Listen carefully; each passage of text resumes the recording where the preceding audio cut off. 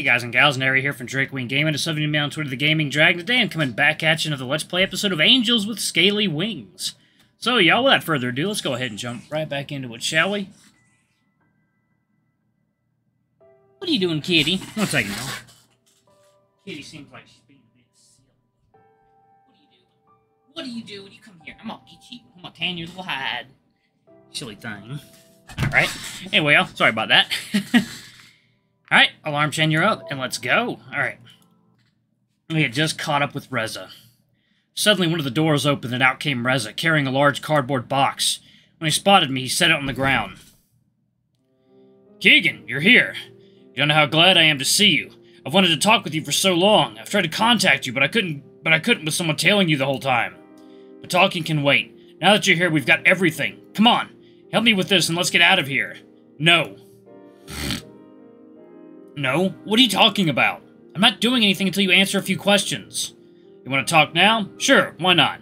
We've probably got a few hours if we wanted to. None of them will disturb us here. We could even get the backup generators as well after we send this one over. When did you realize we were in the past? How did you know about the comet? I've known for a while. It's what I wanted to talk to you about when we met at the portal. About you. I only recently found out. Looking back, it just seems so obvious to me now. I'm not sure how exactly you figured it out, but there's so many damn clues when you think about it. I mean, how could a supposedly completely different independent civilization speak the same language as us? What was this supposed to be, an alternate reality? No, it was just a different time. When was there ever anything resembling these creatures on Earth? It's not hard to make the jump from dragons to dinosaurs when some of them here look pretty damn near identical to dinosaurs we knew about. And then there are also the prehistoric fruits, the plants, and the fact that their technological level is nearly exactly the same as our own past society. We don't even have to think that abstract. You just needed to look at the sky. The sun, the moon, even the stars are the same.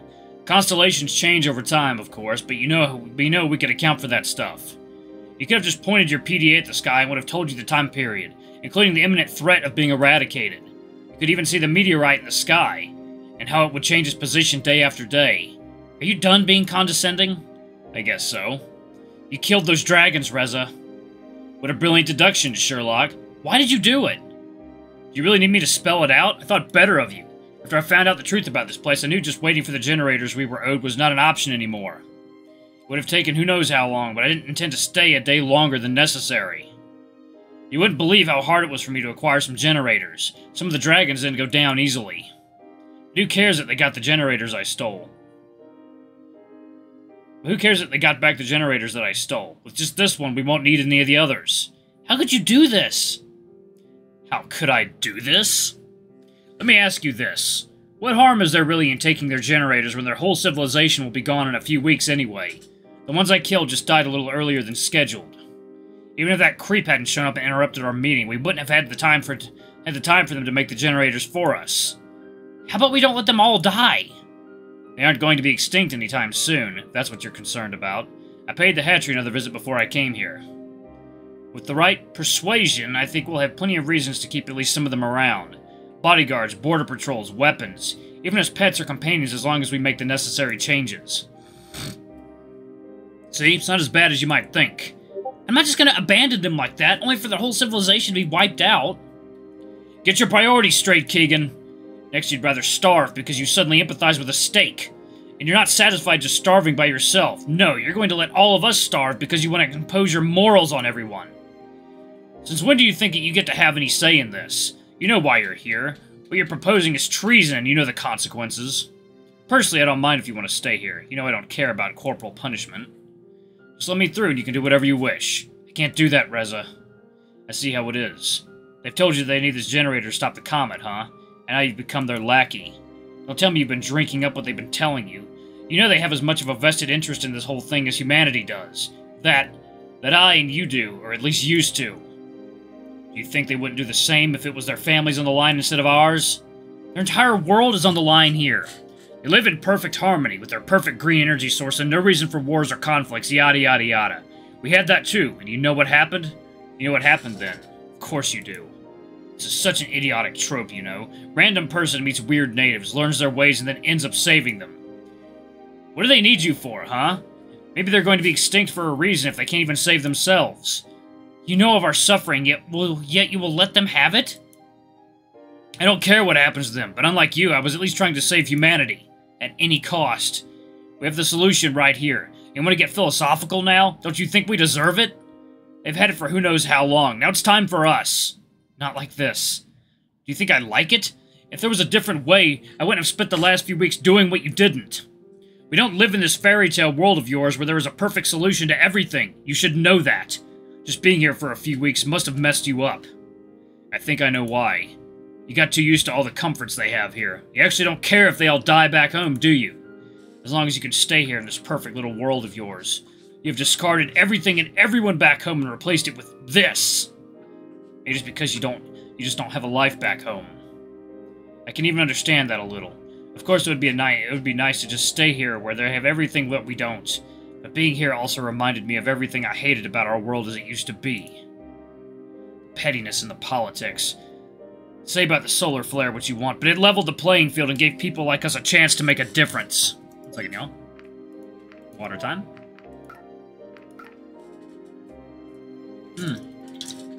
Limoncello water. 1 second. Let me open my water bottle so I can have it ready for the next gulp. Alright, good to go. For all of our efforts, what did we get? A vote that was meaningless in a sea of stupidity and lies. Now everyone has to pull their own weight. We make the rules. You, of all people, should understand. Of course they wouldn't. They haven't experienced how it is to live like how we do. To see the world burn and everyone you know die around you. And because I have, I won't let the same thing happen to them. How many do you think died back home just in the 2 weeks you've been here because we don't have power for the hospital, huh? Do you think those victims aren't worth mentioning? Or do you just care about the few dragons I killed? Our city is the last bastion of a civilized society in a world where nothing else is left. Maybe you've forgotten about them, but I haven't. How many of us do you think will still be there in a month? A year? Or are they just a statistic to you? The same can be said for the dragons. What do you want to do? Talk me down from doing this? And then what? It's too late anyway. You think they're just gonna let us go after what I've done? Fat chance. Whatever you may think, you'll find that our leaders back home agree with my course of action. Why are you telling me this? Because I expect you to join me. It's not going to happen. And you call yourself an ambassador? This generator is the only thing we need for our city to survive. How can you even argue about this? The dragons also need that generator, and I'll do what is necessary to stop you if I have to.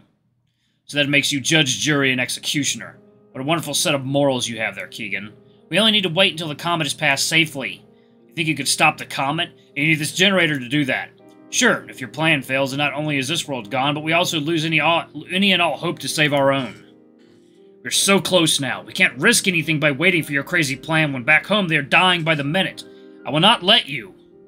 You only want to save your own two-faced hide because you don't want to face the consequences of what you did. Oh, God.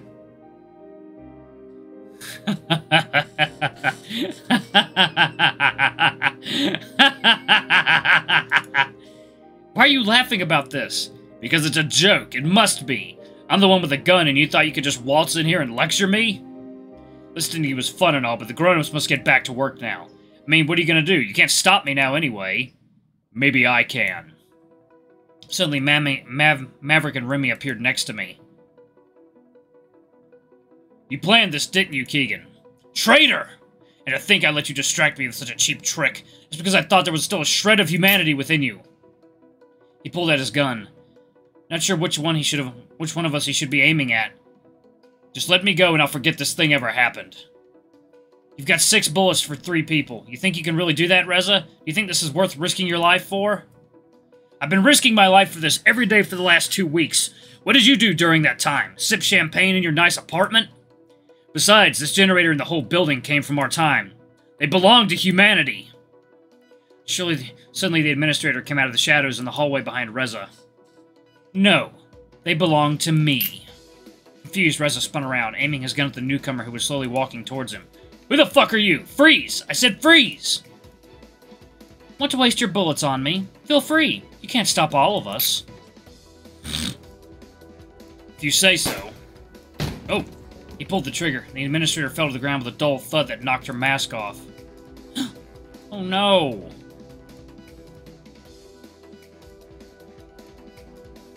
'Cause Mortified by the display before me, I found myself unable to move as the events of the following seconds unfolded before my eyes. Oh, shit. Oh, no, not Remy! Oh, God. I need water.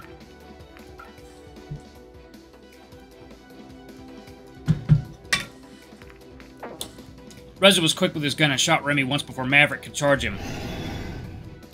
Oh! Maverick pounced, snarling, and knocked Reza to the ground before embedding his teeth into the body before him. Despite his thrashing and screaming, Reza managed to find his target and pulled the trigger twice. Immediately, the jaws dislodged. Reza pulled himself a few feet away while Maverick's body convulsed uncontrollably. Holding his bleeding wound and breathing heavily, Reza looked at me. "You're not gonna help me, are you? Then it's futile." He raised his gun, aiming at me while I regained my composure and tried to run. A single gunshot resounded through the hallway, and as soon as I heard it, a sharp pain shot through my back. I fell to the ground immediately. He continued pulling the trigger, but no more bullets came. After a few seconds of silence, I slowly turned around.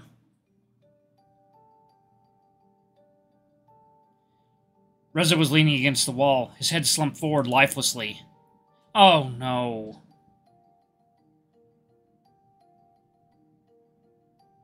Oh, no. Remy, please be alive. Remy! Maverick and the Administrator, both lying in a pool of their own blood, were not moving. I crawled over to Remy and was glad to hear him breathing. He had been hit in the side, and I saw blood trickling from the wound on the ground below him. He raised his head, looking at me with an expression of pain. "You're wounded." "So are you." "We need to stop the bleeding." I put some pressure on his wound, momentarily halting the blood that was trickling down his body. "Can you do this?" "Let me try." He felt around his side, trying to get the right grip before he applied pressure on his own. I let go, and after a bit of adjustment, Remy could stop the bleeding on his own for now. I took off my shirt and briefly considered whether I would be able to use it to dress Remy's wound, but I soon realized it was not long enough to wrap around him properly. Besides, if he couldn't walk for now, it would not make a difference anyway, and he would have to stay here while he held his wound shut. Instead, I used the shirt to curb my own bleeding, folding it and wrapping it around my abdomen tightly. "Look, Reza's gone, and that other person." Remy was right. Both Reza and the Administrator were gone. "You have to go. Go and stop Reza. I need to find you some help first. I can't just leave you like this." "Don't you dare tell me you would be doing me any favors by saving me. If it's just going to be one of us, I don't want it to be me. You don't know how it is to live every day as I have, always wondering if the pain will ever stop or if things will ever change again. And when they finally do, you come along and tell me this? Don't do that to me. I'm not going through this again. What do you want me to do? This is bigger than us, bigger than me. Just go. Go and stop Reza. All right." I hobbled to my feet and made my way back outside, just in time to see Reza vanishing through the portal.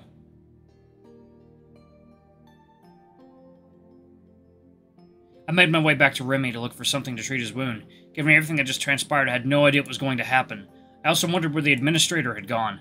I checked a few of the rooms and even found a first aid kit that I used to treat both of us. Soon, however, I heard steps behind me, and as I turned around, I was surprised to see another human face. It was a soldier. "Who are you? What are you doing here?" I asked him. "Oh, who are you? What are you doing here?" I asked him. "We're here to save you. Reza told us about everything," he replied. I didn't know what Reza had told them, but I certainly didn't want to leave just yet.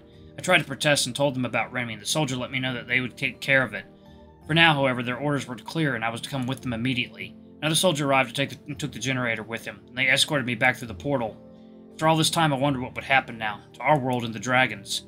I arrived on the other side only to be met by a team of EMTs who were already expecting me. I was urged to lay down on a cot, which was quickly transported in the back of an ambulance. They took off my bandages and examined my wounds as I heard them calling out medical terms I didn't understand. A breathing mask was put on me, and soon I lost consciousness. I wasn't sure what exactly Reza had told them, but with him dead and me wounded, humanity decided to take what they thought was theirs by force, which included the underground building itself. Hoping for a diplomatic solution, the dragons retreated and borders were established, all within a matter of days. Thousands of people living in our city were quickly relocated. For them, it was a better solution than any other.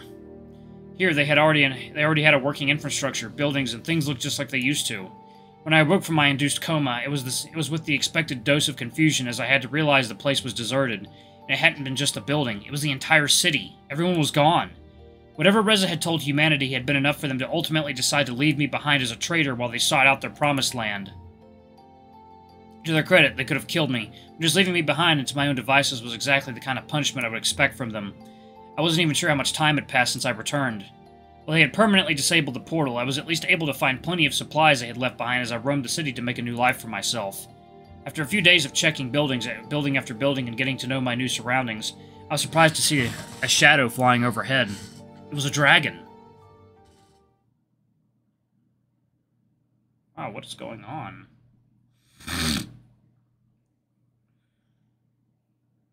Hey! Blinded by the sun, I couldn't quite make out the dragon before it landed and approached. It was Remy! Remy! What are you doing here?